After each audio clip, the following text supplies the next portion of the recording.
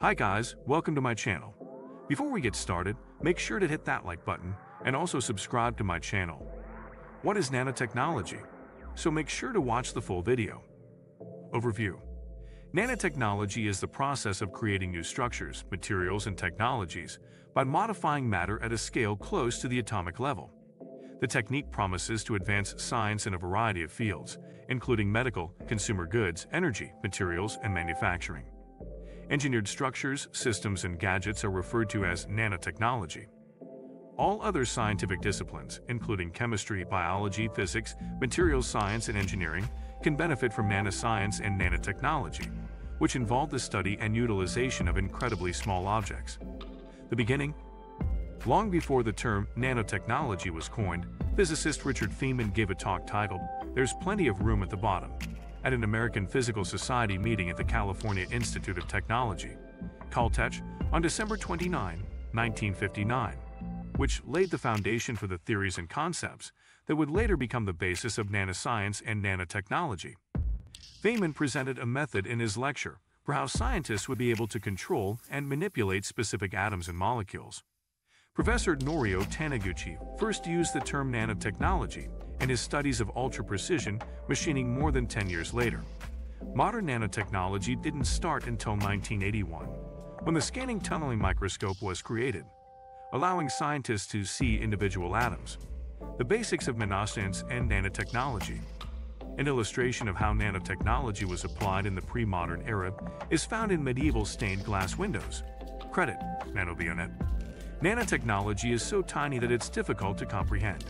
10 to 9 of a meter, or 1 nanometer, is 1/1000th of a meter. Listed below are a few concrete examples. 1 inch is made up of 25,400,000 nanometers. About 100,000 nanometers thick is a sheet of paper.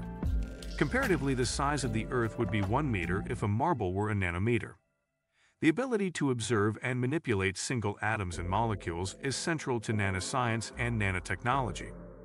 Everything on Earth is composed of atoms, including the food we consume, the clothing we wear, the homes and buildings we inhabit, and our own bodies. A tiny object like an atom, however, is invisible to the human sight. With the standard microscopes used in high school science classes, it is actually impossible to see. Early in the 1980s, the microscopes required to view objects at the nanoscale were developed. The advent of nanotechnology was facilitated by the development of the appropriate equipment, including the atomic force microscope, AFM, and scanning tunneling microscope, STM. Although nanoscale materials have been utilized for ages, current nanoscience and nanotechnology are relatively recent. Colors in the stained glass windows of medieval cathedrals hundreds of years ago were produced by different-sized gold and silver particles. It's only that the artists of that era were unaware of the fact that the techniques they employed to produce these exquisite works of art really changed the composition of the materials they were using. In order to benefit from materials' enhanced properties, such as higher strength, lighter weight, improved control of the light spectrum, and higher chemical reactivity than their larger-scale counterparts, today's scientists and engineers are developing a wide range of methods to purposefully make materials at the nanoscale. Risks to workers. The size range of nanomaterials is between 1 and 100 nanometers. Materials start to display distinctive characteristics at this scale, which have an impact on physical, chemical, and biological behavior. The core new technology is the study, creation, and application of these qualities. Exposure to specially tailored materials may occur for workers in industries related to nanotechnology. This comprises brand new proportions, forms, and physical and chemical characteristics. Uncertainty exists over the occupational health risks connected to the production and use of nanomaterials. The current state of knowledge on the predominating exposure pathways, possible exposure levels, and material toxicity of nanomaterials is quite limited. According to recent research studies, low-solubility nanoparticles are more hazardous than larger particles mass for mass. Surface chemistry and particle surface area are excellent predictors of the responses seen in animal and cell culture models. According to studies, certain nanoparticles may be able to go from the respiratory system to other organs. Understanding how these special characteristics may result in particular health outcomes is a topic of ongoing research. NIOSH's initiative. The federal government's program on nanotechnology health and safety is headed by NIOSH.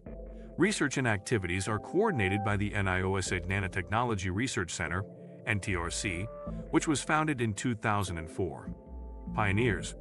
Working pioneers have made a number of significant technological advancements. The controlled deposition of single atomic layers was made possible by the invention of molecular beam epitaxy by Alfred Cho and John Arthur at Bell Labs in 1968 and its development in the 1970s. As atomic layers were developed one on top of the other, this method enabled nanostructuring in one dimension. In the production of compound semiconductor devices, it later gained significance. A similar application of nanostructuring produced more energy-efficient semiconductor lasers for use in compact disc players, and sandwiching 1 nanometer thick layers of non-magnetic sensor materials between magnetic layers in computer disk drives resulted in significant increases in storage capacity. The scanning tunneling microscope was created in 1981 at IBM's Swiss research facilities by Kurt Binnig and Heinrich Rohr. By enabling researchers to visualize the placement of specific atoms on surfaces, this instrument represented a groundbreaking advance. It led to the invention of numerous scanning probe technologies for nanoscale investigations and awarded Binnig and Rohr the Nobel Prize in 1986. Buckminster Fullerene's structural makeup.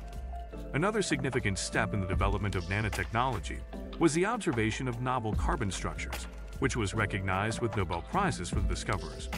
The first fullerene, the third known form of pure carbon, after diamond and graphite, was found in 1985 by Robert F. Curl, Jr., Harold W. Kroto, and Richard E. Smalley. Because of its likeness to the geodesic domes favored by American architect R. Buckminster Fuller, they termed their finding Buckminster Fullerene, aka buckyball. Buckyballs are 1 nanometer in diameter and are technically known as C60 due to the 60 carbon atoms that make up their hollow spherical structure, see figure. Carbon nanotubes are long tubes of varied diameter made of carbon rings that were first found in 1991 by Sumio Iijima of the NEC Corporation in Japan. When considered collectively, these novel structures startled and intrigued scientists about the potential to create well-defined nanostructures with novel, unexpected features. The scanning tunneling microscope allows atoms to be pushed about on the surface, in addition to allowing for the imaging of atoms by sweeping a sharp probe tip over a surface. Some atoms could be coaxed to stick to the imaging tip of the probe, and then be released from it by applying a modest bias voltage to the tip. By arranging 35 xenon atoms in the proper positions on a nickel surface, Donald Eigler was able to spell out the letters that make up the IBM company emblem in 1990. The public was interested in this demonstration because it displayed the accuracy of newly developed nanoscale tools. At nanoscale dimensions, composition and structure are no longer the only factors that determine a material's qualities. New phenomena that are connected to quantized effects and the predominance of surfaces and interfaces are displayed by nanomaterials.